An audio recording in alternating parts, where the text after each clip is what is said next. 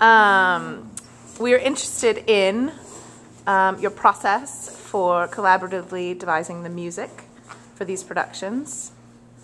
Can you tell us a little bit about that? My process for collaboratively designing the music for Propeller's productions. Well, first of all, we'll discuss what the touchstones are going to be. So, with Richard III, choral music, Latin plain song, English madrigals, very English material, infused with a little bit of heavy metal, rock. So we thought we'd mix a sanctus with a little bit of, give it some contemporary edge, just to spin it a little. And we decide where these moments might happen. And as we work through the text, the actors would then put together bits of music, and I will edit them with them. And some will put them into the play. Some will work, some won't. But we'll collect different pieces of music. And so while we're working the play, we'll collect the music, and we'll have it all written up on a wall, what we've got. So we'll say, oh, we'll use a bit of that here. So we'll work this music separately to begin with. Once we've got the material, we can then start applying it in different places, just like a cut and paste job. With Comedy of Errors, we decided it was 1980s was the touchstone. It was going to be a sort of cheap package holiday islands with Costa del Ephesus, we call it. Drinking too much beer, staying up too late and getting into horrible trouble.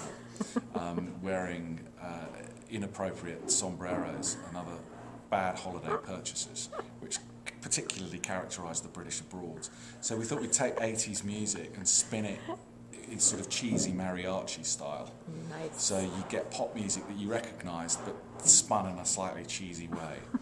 And that was the brief. And then we started to collect music and again apply it to the show. And then there's another thing we do, which is we look for little signature tunes for characters. So a little musical identity for different people.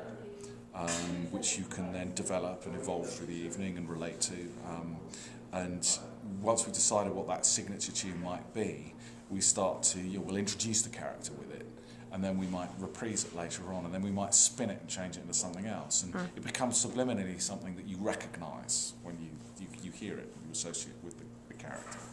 In Comedy of Errors, Adriana comes on with a very kind of forceful Latin kind of musical sting, which we then use through the scene when she's berating her husband for staying out and having affairs. In fact, the wrong man. It's the wrong twin she's talking to, and that just was great fun to play with. Certainly. Specifically, I think she was interested in that piece that opens Richard III, and kind of where that. I mean, you said choral music, Latin plain song.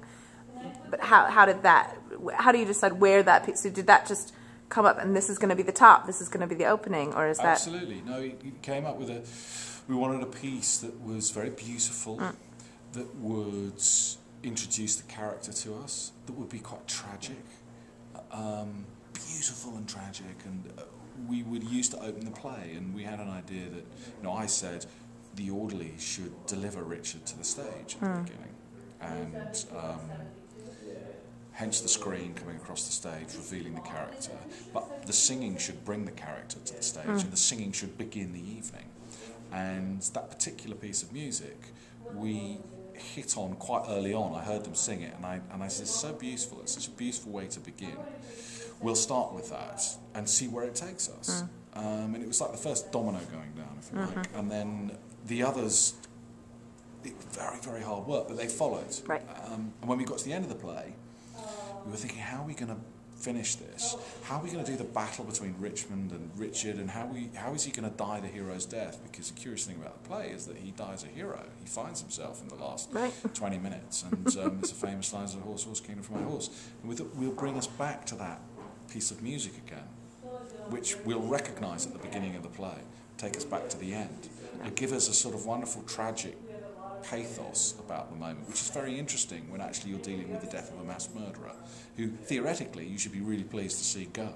But it produces a kind of interesting concoction of tragedy and sadness, which is wholly inappropriate for what you should be feeling about him, but absolutely in the spirit of what Shakespeare was writing in the play. and the musical signature tune for that conveyed that for me in a way that words couldn't, and exists on an emotional level that I think the audience could feel rather than explain. Yep, perfect.